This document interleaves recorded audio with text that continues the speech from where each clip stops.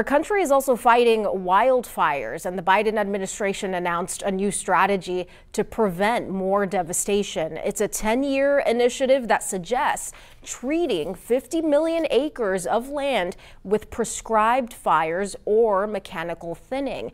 That's a method that spaces trees in rows or strips. The plan also calls for increasing the firefighting workforce and changing the approach for land management. The reported cost of the plan is around $50 billion. Last year, more than 7 million acres of land were burned by wildfires.